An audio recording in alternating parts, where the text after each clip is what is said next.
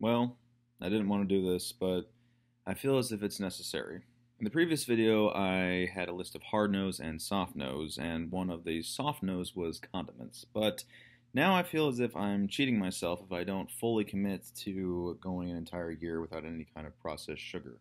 So I'm going to officially move condiments from the soft nose into the hard nose. Bread is still going to be on the soft nose just because the amount of sugar that's in bread is pretty minimal, and besides which, it is extremely difficult in our society to avoid any kind of bread at all, even more difficult than it is to avoid condiments.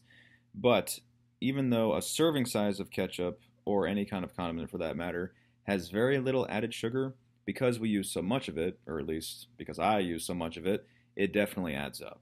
So if I'm going to be using condiments in the future, then I'm going to try to go for the sugar-free options, regardless of how bad they might taste. Or I can make my own ketchup, which might take some time, but if I make a big enough batch, it could be worth it. But on to more pleasant things. I want to talk about now about the benefits that I have experienced in the first 3 weeks of being off of sugar. So the first one, which is the most obvious to me and also the least glamorous and probably ultimately the least important, is my voice is more resonant. Now, it might not exactly come across too well on a MacBook camera and on a MacBook audio system, but it is pretty obvious to me, particularly when I wake up in the morning. Of course, after having slept, for 6 to 8 hours, which I typically get on any given night, my voice is pretty well rested, and so it naturally sounds pretty resonant. However, I've noticed that throughout these past 3 weeks, it has stayed that level of resonance that I usually experience only in the morning, mostly or maybe entirely due to the lack of sugar and the increase of water in my system. Hydration has a lot to do with the resonance and the quality of your voice. And so now that I'm only drinking water and coffee and the occasional cup of tea, as long as it has no sugar in it, I've found that my voice is actually much more resonant than it usually is.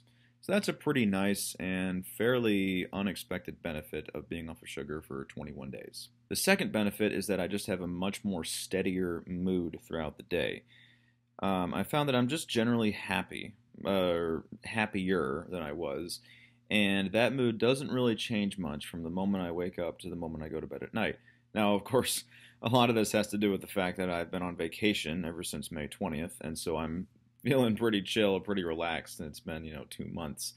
Um, but at the same time, I have definitely noticed that I don't have these extreme mood swings, and I don't feel down about certain things or about life in general after having binged eaten sugar, which I used to do in the past. After having like 12 Oreos, which I can easily eat in one sitting. I find that I don't feel gross and or depressed. So that's really nice. It's really nice to be able to just kind of wake up and I don't feel ecstatic, but it's nice to just kind of like be at peace and feel good throughout the day. Just kind of like feel that general feeling of well-being is so nice, and I'm not going to take that for granted anytime soon. The third benefit is that I have better focus, particularly with conversations, which is kind of interesting. In the past, when someone has been talking to me, I've had to make a pretty distinct effort to focus and to try and absorb what they're saying. But after having been off of sugar for 21 days, I no longer feel like a brick wall. I feel like when people speak to me, I hear what they're saying, and I'm able to process it, and I'm able to respond accordingly. So, I mean, and it's not just conversations that my focus is better. My focus is better when I'm doing any kind of activity, which is really nice. But that's also another benefit that I did not expect. I was in the car recently and I was listening to a podcast, which is about an hour and a half long.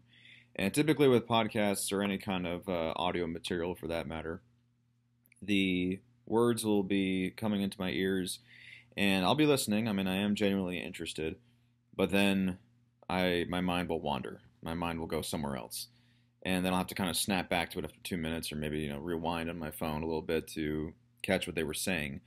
But now I'm able to make a distinct effort in paying attention, and I actually can stay in that zone of attention. So that's pretty cool. another benefit that I will not be taking for granted anytime soon. The fourth reason is eagerness to learn. Now, this one is probably the weirdest or maybe least common one on this list, and again, another benefit that I was not exactly expecting, but I am so eager to learn new things. Now, this isn't necessarily anything new with me. I love learning. I mean, that's kind of the goal of my life, continuous growth, continuous learning till the day I die. But without sugar, I think my brain is looking for sources of pleasure in other areas and other resources.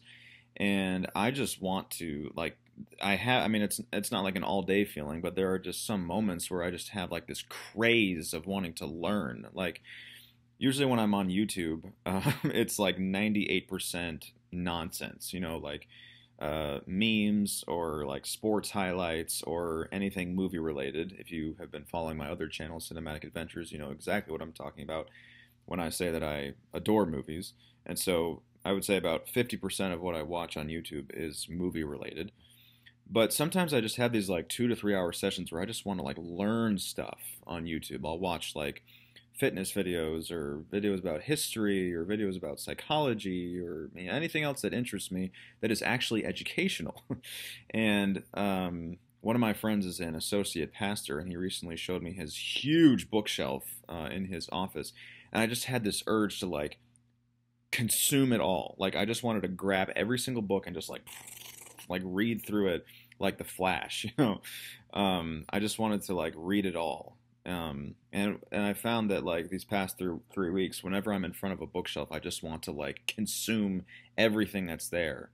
So that's pretty cool, And as I mentioned in my first video, one of the and maybe I didn't actually. Maybe I might not have mentioned this in my first video, but one of the major benefits of staying off of sugar or any kind of low value pleasure is that your motivation returns. It's not instantaneous, but it definitely returns. Your motivation to have a better life, your motivation to learn, your motivation to enjoy the higher value activities of life, it comes back to you. And that is definitely one benefit that I will never be taking for granted. So those are just a few of the benefits that I have experienced so far these past 3 weeks. I hope to experience more and more as time goes by.